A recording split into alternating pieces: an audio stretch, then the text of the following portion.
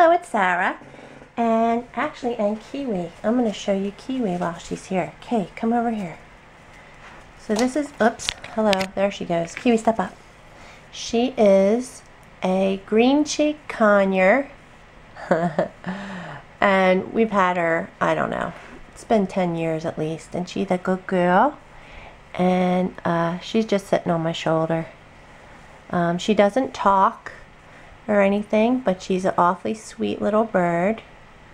And I had big birds too before, and I think I want to get a talker next time if I get another bird. I don't know.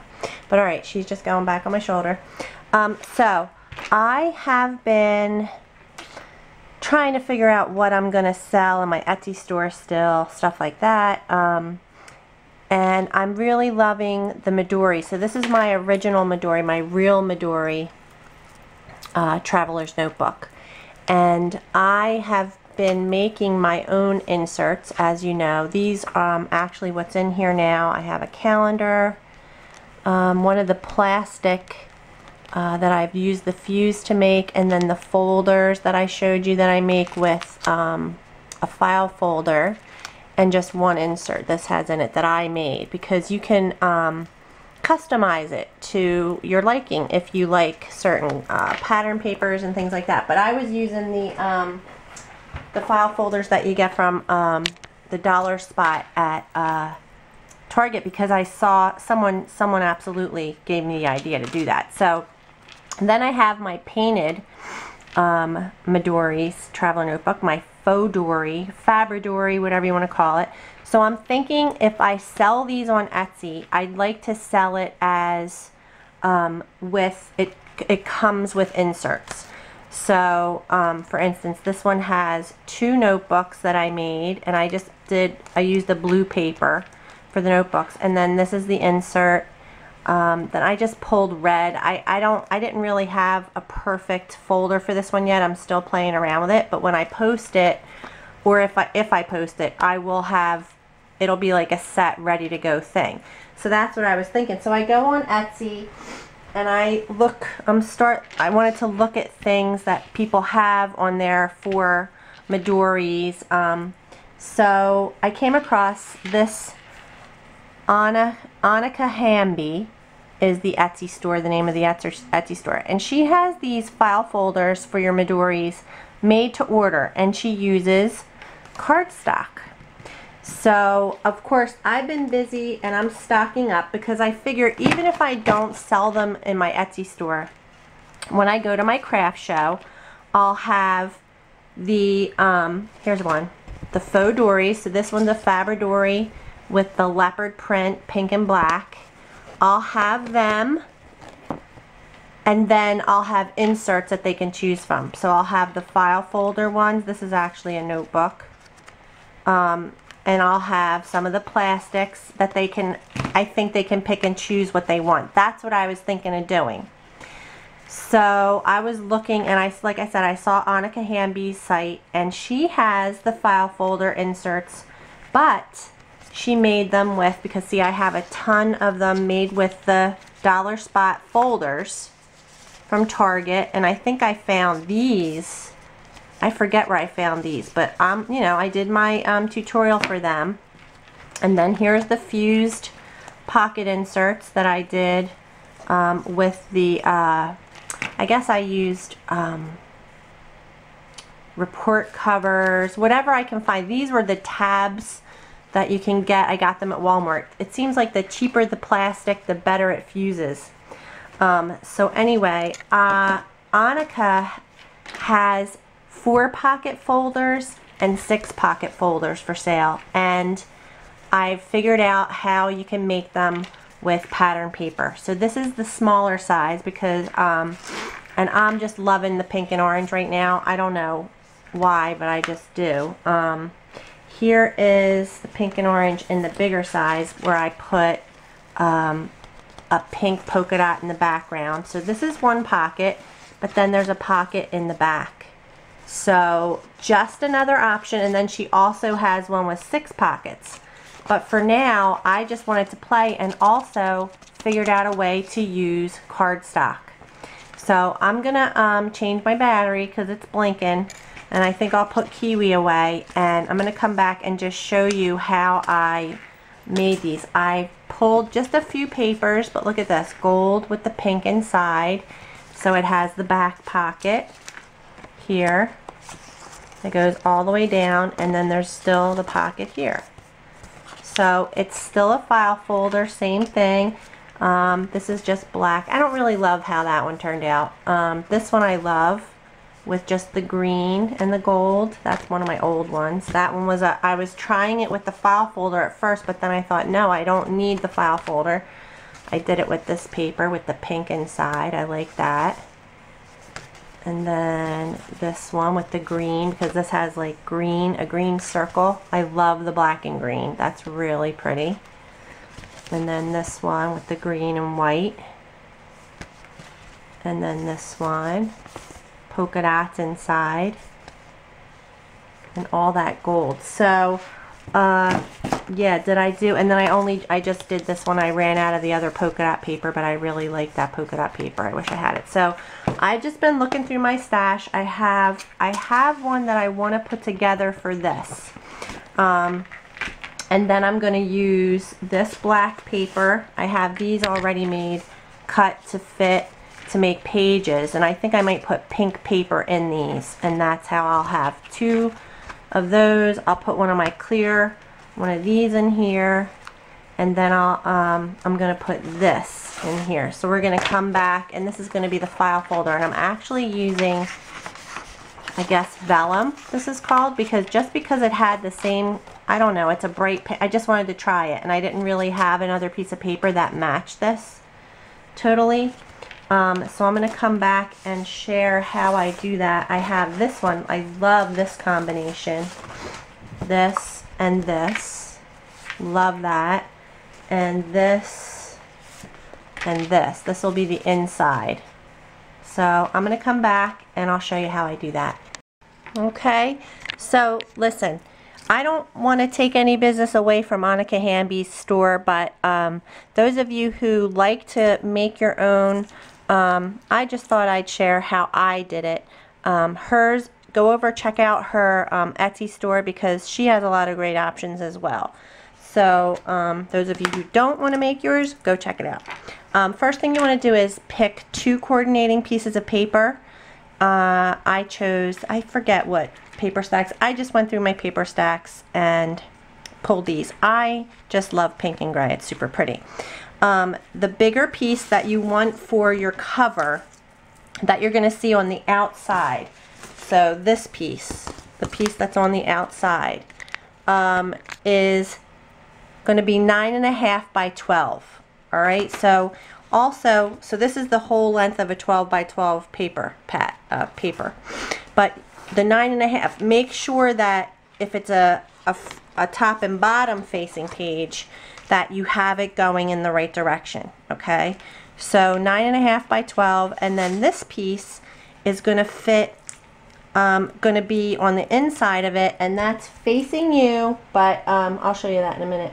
You want this to be 8 1/8 by 8 3/8, and you still might need to trim it, and I'll show you why, but it's going to be 8 1/8, so just because it's basically 8 1/4 by 8 1/2, but you don't want it to bump into the tabs when you fold it. So 8 1/8 by 8 3/8. All right, so I will put that in the description box, don't worry. All right, so get that cut down, and then the next thing you want to do is score. I have this one scored already, and I don't know if you can see my score lines, but you're going to score going down the long way, and again, make sure if you have a piece of paper that has a top and bottom that you're, doing it the right way. 1/2 inch, 4 3/4 inch in the middle, and then at 9. And I usually flip on my scoreboard, I just go like this and score it 1/2 inch on both sides. It's just easier to reach. And then along this bottom it's 8 1/4 because that's how big your insert's going to be, because this is going to fold up and create your pockets, and this is going to fold in over here. These two tabs, we're going to create tabs to hold everything together.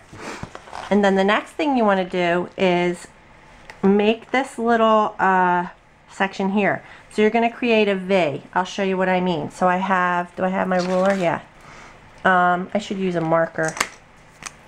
So right in the center here where the line in the middle meets the bottom line, you're going to go over from the middle 3/4 of an inch on both sides. So 3/4, 3/4. Put a little mark there. And then you're just going to simply connect from here to there with a line. So that's pretty crooked, but anyway, you'll have a V right there. All right. Then I'm going to have you fold this part up and just make a little mark here as well where the pocket ends, because we're going to cut the tab there too. So just do it on both sides. Just put a little mark on the see how I put a little dot, purple dot there? Alright, now we're going to cut this into, like, let's see, which side should I put this on? I'm just more comfortable with it right there. I'm going to cut this V, and I just go to the outside of the line instead of cutting right on it, because I don't want any of that purple marker to show. So I'm going to cut this right along the outside of that line too. So cut that little V out. And then you're going to cut these tabs off and go to the inside of the score line. So over here, like the score line has kind of like a line, an indent, and a line. I always cut it all the way to the edge of the inside line, because this is what I'm talking about. You don't, when this folds up, you don't want it to bump into your tab. And then you're going to cut that off with a little V. See how it, like, I made it a little V? And then right here again, you're going to cut where that little purple dot was, and you're going to make a tiny little V there. And you're going to continue up and do a little V on the top. And I know I was out of the shot for that, but that's... So basically you're just creating tabs. And do the same thing on this side. Wait a minute, sorry. All the way over to the far right of that score line, because that's going to be covered by the tab anyway, so don't worry. Like, that one was really over, but it's okay. And then this, I just go straight and then just a little V on both sides of that, and then a little one here too. So that's all you're cutting. Now I want you to score, or not score, but like, yeah, score. So we're going to fold this up. See, that's going to be upside down, but the front won't be upside down. It's alright, I don't mind. I just love this paper, so there's really no way around that. If you have a, it's the inside, so it doesn't, that's not the important part. So then fold it over and score. Make sure it's nice and folded. And do the same thing for your tabs. Fold them over and score. Now, I made a lot of mine without making this notch. The notch is new. I'm doing that for the first, well, I've done a couple, but I've cut them after the fact more often. Just because this way, I'll show you, when you are using the bottom pocket, you're not going to rip here, because it would rip otherwise. So I'm going to take the other piece that goes in the middle, kind of figure out which side is which. Alright, that's how it fits. Now, the first thing you want to do is, I didn't score this with the scoreboard because it's such an odd number. So all I'm doing is folding it toward itself, so the front to the front. Make sure you get that nice and even, and just fold it and then score it. And we still may trim this a little bit, but I also do a little notch for pulling out anything that's in that pocket, and I just eyeball a half this is probably a 1-inch circle punch. I eyeball half a circle in the top 2 areas of that. Again, we're going to lay this back in here. And what's most important is that the center spine areas are definitely connecting. That's what you want to be nice and tight. So I stick it in there and then I score it again.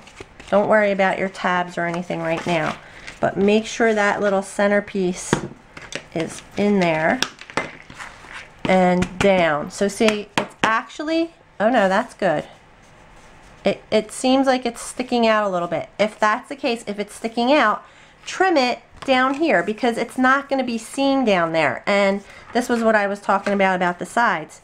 We don't want it bumping into the tabs because when you close it, it will make the pockets bow out. So I'm just going to show you, like, this is how it would be closed with everything. And it is. It feels like it's bowing out. So I need to trim a little bit off these 2 edges. And all I do to do that is put this right in my paper cutter and just take off that end bit. And that will be perfect now. So instead of getting a measurement, it's just easier to fudge it, I found. So now I'm putting this back in here, making sure that the center is but right up against the other center. And now it's not going to bow. Close this. Now it feels nice and smooth.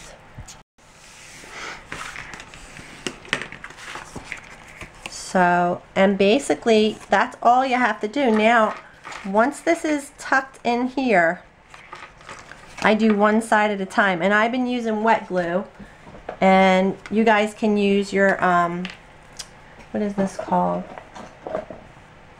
You know, this, the tape, the very strong tape. I don't happen to have a thin enough one. I only have the, oh wait, I have this. I think I'm just going to use the wet glue because that's what I've been doing. So make sure this is in the corner first, and then do one side at a time. So make sure this is folded up.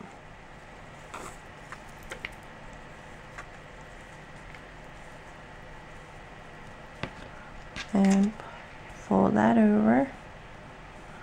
I have a paper towel around here somewhere.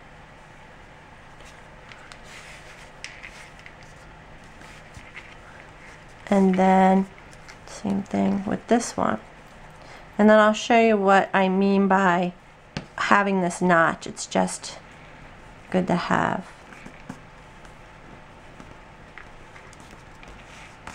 Sometimes if your cardstock has a little bit of a glossy finish to it, you have to hold this wet glue a little longer. But that seems to be adhering really well. So see, now when I put something in this pocket, I'm not going to rip this the way it might try to do if, and it still holds everything perfectly fine. So I think the notch is the way to go. Now I'm just tucking this in the corner, making sure that is in the corner, in the binding area, nice and tight, and then I just do this. And this looks like I scored it so hard that I ripped the paper on the score line, so that's not good. I just love this pink and gray. It's so pretty.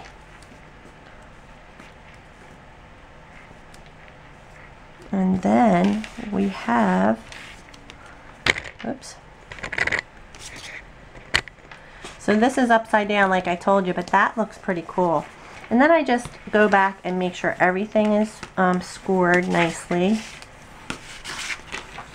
Yeah, I scored this too rough. And there you have it. So then you have this pocket. Oops. See, that's why I did that, the notch, so that anything won't try to rip this. And then you still have this pocket. So I love it. And then the last thing I do is, oh, I put that shaker in there. I take my corner rounder, because when you put stuff in your Midori, it uses the elastic bands, and you don't want, so I'm going to use the 1/4 inch round. I use this Crocodile corner chomper, and I just do the two corners that are going to be in the book, because when, see here, look, here's the this one. When you put it under your cording, you want it to have, so it doesn't rip here either, if you have a nice little notch there. That looks kind of pretty in there, actually. I don't mind that in there, but I'm going to make, where did I put it? This. I'm going to do this one. So again, I just want to show you, so this has been all cut already. Before you try to glue anything, just make sure that this isn't bumping into your notches, and it's all snugged in to the corner, to the, I keep calling it a corner, but the center binding area. That has to be tucked in nice and tight, and make sure this isn't bumping. I think that's good, but let's fold it over and make sure it doesn't bow. You don't want that middle piece of paper to bow. I think this is good. See, look, it's like snug to the side, so it's not bowing. So I can glue this too. I already pre-cut this. So, and then this is the one, I did this with vellum. So it's just that paper stack has like vellum in it. And this pink was just pretty, and I figured I'd give it a shot. So I don't know how vellum holds with wet glue. And this is definitely like a waxier paper. This paper is like a thicker, and it has like a coating on it. So I just thought it would go well together. Make sure everything's facing the right direction if you, okay, see how it's bowing now? So I really want to make sure that I push it into the center and hold it nice and tight in there before gluing. I'm going to make sure it's good. Seems like it. Yeah, it seems like it. Okay. So make sure it's tucked into that center. And that's it. So I just figured I'd share that with you guys as another option. Those of you paper crafters out there that like to make inserts and stuff, I mean, they really work up fast, and why not have another option for a pocket, you know? If you have taller things that are going to flip-flop, I mean, you could stick receipts in there, and they're out of the way and tucked where you don't even see them, you know, they're hidden more. So like this front pocket, you can put like cute things in, you know, cute stuff that you don't mind seeing as much. So hopefully that worked with that vellum, because it is kind of bowing. We'll see. See, it's bowing a little, the vellum. Can you see that, how it's bowing? I don't know why it's bowing, because I trimmed it all down beforehand. So we'll just see. A little glue squeezed out there. Yeah, that's bowing. I'm not pleased with that. I don't know what I did. I must have not held it in the right, I don't know, like, I think it's going to be okay. I don't think it's bad. I mean, no, it's a little bad. Maybe it's the vellum. Like the vellum takes on a shape of its own. And don't forget to clip these corners, so that when you put it in the book, oops, it will, see, so here's what I was hoping to do, put it in here. So I'm going to make these two into notebooks, and then I'll put this in the middle, and like, I don't know, I think I put all my plastic inserts. I would probably just use a clear, because I don't have a pink. Or, but yeah, that's cute, but I don't know why it's bowing. So I'm going to make another one. I'll make another one with that. Alright, you guys. So basically, this is it. And see how that's what I mean by not bowing. It's just flat. You want it to be a flat up against the back. And then it won't be too bulky or anything. So this one was made, but see how I didn't put the notch ahead of time? I cut it after. Because it would tend to want to, like, if you put stuff in here, it might want to push that up against that. So I just thought it was better to make a notch. There. So, alright. That's it. Thanks for watching.